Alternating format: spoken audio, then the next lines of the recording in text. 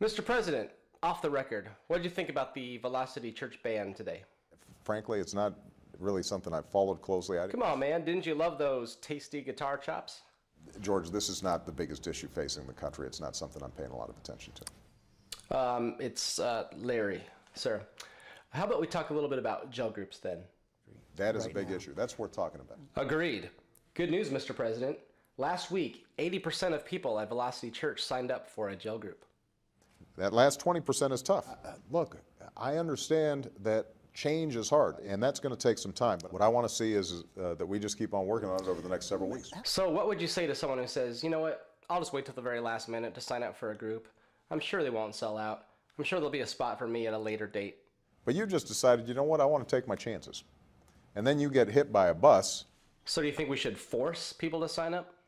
Look, we can have a legitimate debate about whether or not we're going to have an individual mandate or not. Right now, following this debate, and they're trying to figure out, is this going to help me? Going to make me better off? Well, of course folks would be better off for joining a group. Did you know that the word gel in the dictionary means to bring together or into contact so that a real link is established? Well, hold on a second, George. Here's what's happening.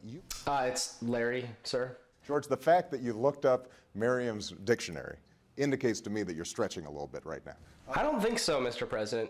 You know, gel groups at Velocity are zaptacular. No, but George, you can't just make up that language and... You know, the only reason I'm here is that I was hoping you could inspire people to sign up for a gel group. Somehow I'm not breaking through. I really don't think it's you, sir. Do you think maybe people just don't understand the registration process? You know, no matter how much I've tried to keep it digestible, you know, it's very hard for people to get their whole arms around it. Well, let's clear that up right now, shall we? All folks have to do is look for an available group in the program, fill out the simple form, drop it in the popcorn buckets, and await contact from a gel group leader. This isn't a radical plan? Nope.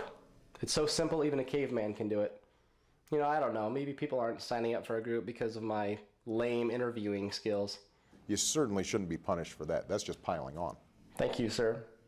So do you think we can do another interview like this again next week? That gets everybody's juices flowing.